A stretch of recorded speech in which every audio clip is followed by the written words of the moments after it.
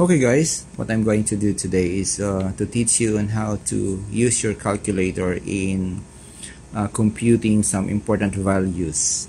Okay, just to shorten the computation. For example, we have some values here. For example, you have x. Say we have 4, 6, and 5. So what we shall do is to compute for, say, the sum of x. So this is equal to 15.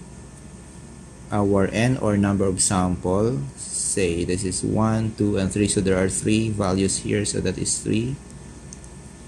Our mean, or the average, that is x bar. So mean equals sum of x over n, that is equal to 15 over 3, so mean equals 5. For example, we need to get the value of x squared, so we multiply its value by itself. So 4 times 4 is 16, 6 times 6 is 36, and 5 times 5 is 25. So the sum of x squared here is, this is 12, 17, 1, 77. Okay, so we will try to find these values using your scientific calculator. So what we all need to do is to put this on. Okay, then we're going to press mode. Okay, and there are some options here. We are going to press 1 to clean up the entries. So press 1, and again press mode, then press 2. That means we are going to enter some statistical data, so we are going to press 2. Okay, so as you could see, the letters SD appeared here on top. Okay, now we are ready to enter our data. So we have 4, 6, and 5. So 4, then we press M plus. It's not actually M plus, but that is all about the data here, the DT here. So press that. So we have 1. So N equals 1. That means we were able to enter 1 datum. So next is 6. Then M plus. So we have N equals 2. Then 5, M plus. So N equals 3. So it's similar to what we did here, because there are 3 values being entered on the calculator. Now we will try to find sum of x and sum of x squared. So what we're going to do is to press shift and press 1. Why 1? Because you could see here the second function, which is sum.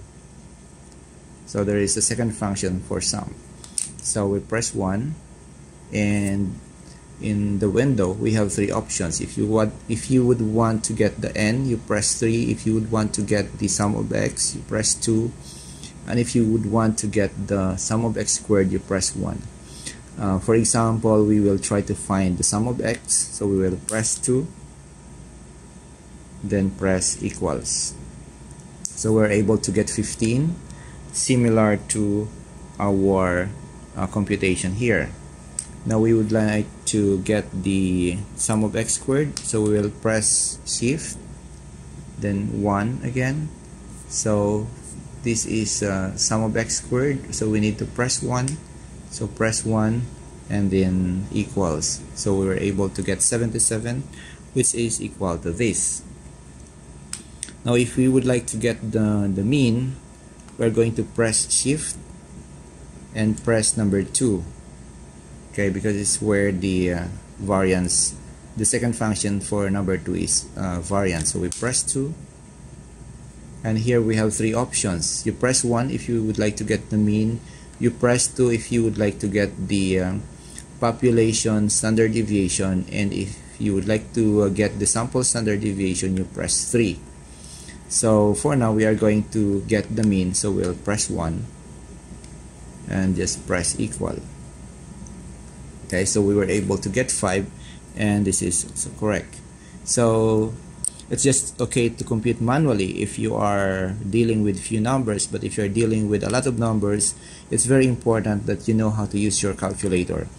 But you must be very careful, because for example, if you press AC here, it does not mean that you were able to delete all the entries. The previous entries are still there, For example, you press delete whatsoever here, even if you put this off and put this on again, the previous entries were still there. So if you press shift and press 1 and press 1 again, press equals, 77 is still there. So that's why it is very important to clean up the calculator before you proceed to the next problem. So if you will not clean this up, the data will be added into the previous entries and you will end up getting the wrong answers. So to clean up the previous entries, you need to press mode and press 1 again. So press 1. So if you are going to press shift and press 1, no more, nothing more. So we were able to delete the previous entries and you could start again the new computation. So that's all for now. I hope you find this tutorial useful in solving some problems related to say statistics. Thank you very much.